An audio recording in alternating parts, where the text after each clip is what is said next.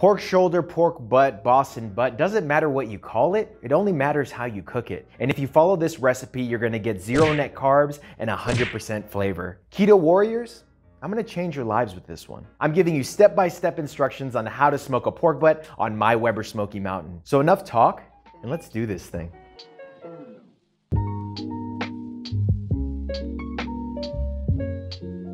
So pork butt is a super easy meat to smoke. It's just a 2-step process. You score the fat cap, you season it, and it's ready to go.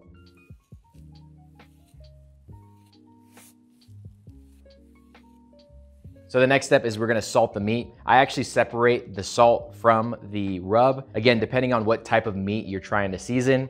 Sometimes you want more salt, sometimes you want less. So for instance, if you're making a rack of ribs, there's a lot of bone, not a lot of meat, so you don't want to over salt the meat. So I'm gonna go ahead and do that.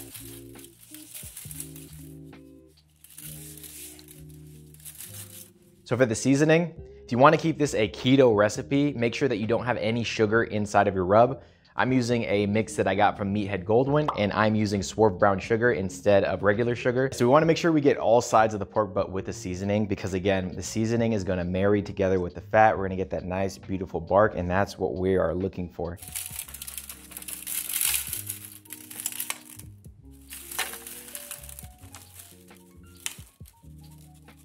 So there we go, pork butt is scored up and seasoned. So I'm using a combination of hickory and pecan to smoke this pork butt. I also filled the charcoal ring all the way to the top, and that should hold us steady until the end of the cook. So my Weber Smoky Mountain is running at about 250.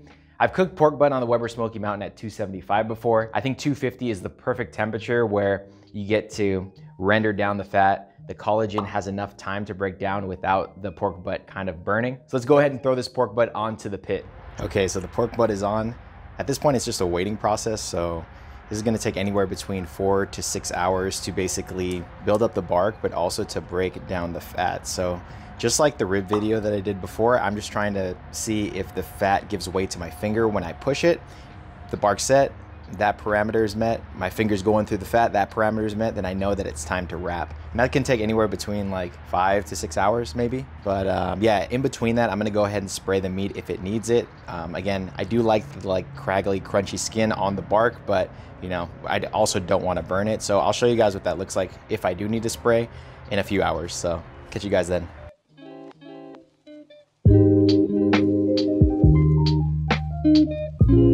Okay, so it's been about 4.5 hours and now it's time to spray. So as you can see on the pork butt, we have these like black kind of edges, and that's what we want to prevent from burning. So we're gonna go ahead and spray, and we only wanna spray the meat, not the fat, because we still want the fat to render down. This is the reason why we decided to cook this fat side down. It's because all of the meat's exposed, the bark can develop properly, and we can go ahead and spray it whenever it starts to get dry. So from the way it looks right now, I think the bark needs about like 1.5 hours to 2 more hours until it's ready to test to see if the collagen has broken down. The fat's starting to give way to my finger. So until then, I'm just gonna wait, keep spraying it every 30 minutes or so, and then we'll be ready to wrap.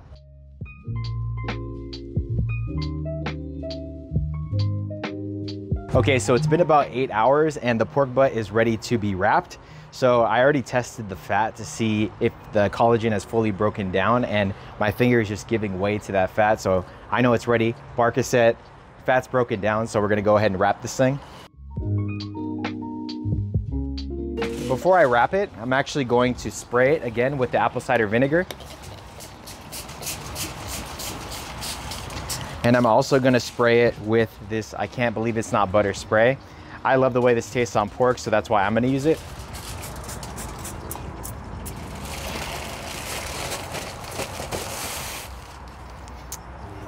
Put it back on the pit.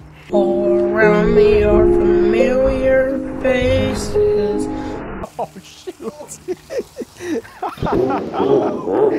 Okay, crisis averted. So grab our pork butt, put it back, close it up. We're basically gonna be cooking at 250 still for about 2 hours, and then the pork butt should be ready to go.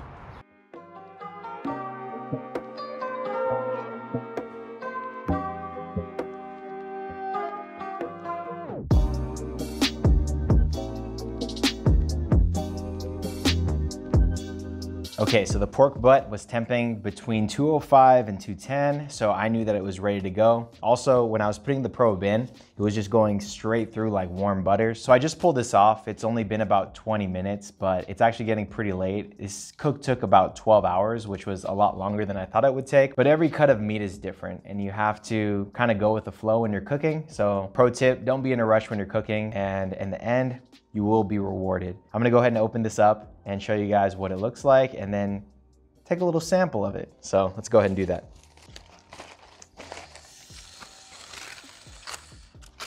Yeah, look at that, wow. Anyway, I'm gonna go ahead and try a little bit of this money muscle. So I'm gonna just rip it apart. Oh my gosh, it just falls right apart. You see the pink from the smoke, that nice bark on the outside, and the fat is just completely broken down. Yeah, so let's go ahead and try this thing.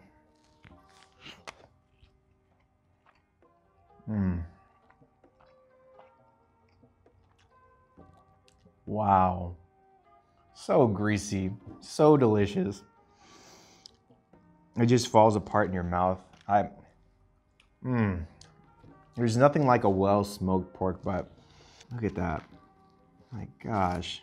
I'm telling you, you're on keto, this is your new bacon right here, all right?